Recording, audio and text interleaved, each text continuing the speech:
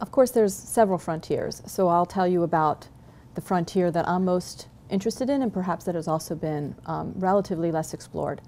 So we now have a lot of understanding of the measurement of inequality and the dimensions of it. But one thing I don't think we have an understanding of is the mechanisms behind inequality. So what's driving inequality?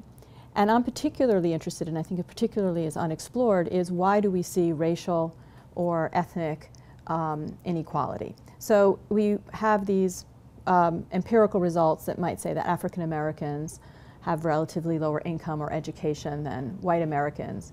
And it's usually done with a dummy variable in an equation in the regression. And I think we should be unpacking that black box. You know, what is going on there that we see these social patterns in inequality? Not just that we see inequality per se and that's been growing, but why are the social patterns there? Well, I think most importantly, an economist or young economist should have skills. So you absolutely have to have the technical skills that are necessary to attack these questions, either from if you're going to be doing more empirical work or more theoretical work. And the other thing I think a researcher needs is passion.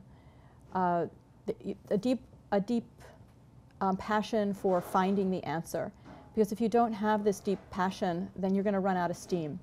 And so you need both the skills to actually carry out the work and the passion to get you through the very difficult work it is to find answers.